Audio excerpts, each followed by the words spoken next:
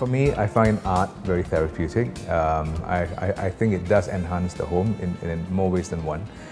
Most of our customers here usually come here and look for paintings to match the environment in their office or their home or their rooms and so forth. They'll probably try to match the colors, the mood, the furnishing, the style of furnishing, the design of the house. You probably want to have something a bit modern for a modern house, something more contemporary for a very contemporary house, or if you like the classics, maybe something floral would go with that. So ultimately it's the taste of the house, the owner of the home.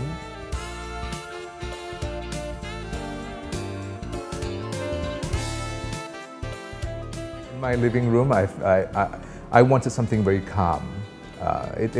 My home was semi-classic, yet a little modern in some parts. So in the living room, we've got a leather cream sofa, rather spacious living room, and we thought something blue and big would be nice. So we've got a nice abstract piece by Yusuf Ghani, and that sits on the wall as the main piece in the living room. We've managed to find different spaces in the house we could hang a painting because we quite enjoy art. And we thought the space under the stairway typically will be left empty by most people, so we thought let's have something to brighten up the area. So we've got a nice Khalil Ibrahim work. We've placed a rather big one too under the stairway, so I think it goes with the area and it really brightens up the area because we haven't got light under the stairway, so that now brings up that wall quite well. For me, it was personal preference, and I chose the colors to blend the furnishing, the floors, and very often with paintings I only hang up the pieces I like. This piece originally came in a very small frame.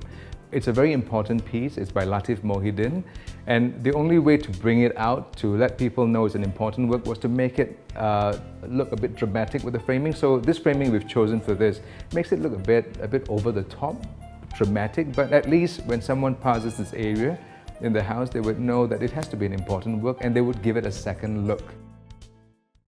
Framing. Talking about framing is rather interesting. Some of them like very simple frames, just wooden frames so they can just enjoy the painting and nothing comes in the way of the painting. And I try to get a color which enhances the painting, which complements it, than working against it. You also don't want a frame that's too striking that it takes away the attention of the work.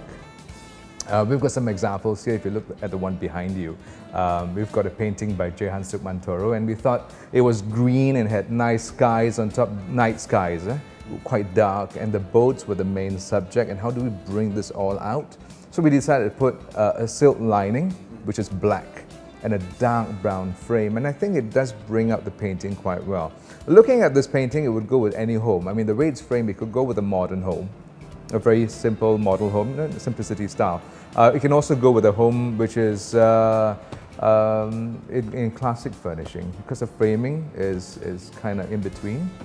So you can still get those very classic looking works or modern works or early works, though it doesn't seem right for a modern home, but you could frame it in such a way to complement the unit. Color schemes with paintings, it goes with the mood, I guess, you want to set in the area.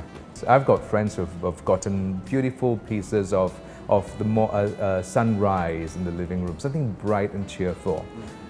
So again, colors do play an important role for the areas of the house you want to decorate with paintings. I think very often for studies, in studies they usually have a bit darker works. Some people like it, It's a quiet area and you want to spend time alone, and they don't mind having some darker artworks. It doesn't have to be dark per se, but slightly, darker pieces in those areas. I think typically even in dining rooms, you want to have some still life, maybe some photos of fruits or some nice scenes, maybe to complement the area here.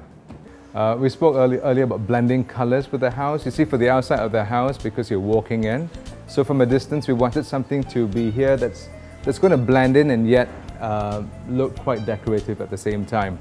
And talking about art earlier, it's more for decorative purpose outdoor, and it blends in with the area we chose this, but yet at the same time it's a popular name. A name that I wouldn't mind keeping for some years to come. So we've got this on the outside of the house.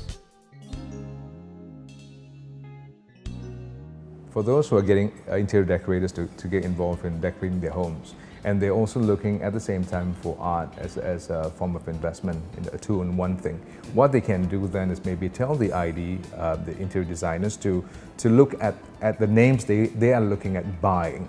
For example, if they like a particular artist, works by Khalil Ibrahim or Said Jamal, or it could be even anyone at all, Shefa Fatima, or even batik works, all they have to do is list up those names and also maybe some images of those works to their ID people, and they can then see whether they could find anything from those names for their homes.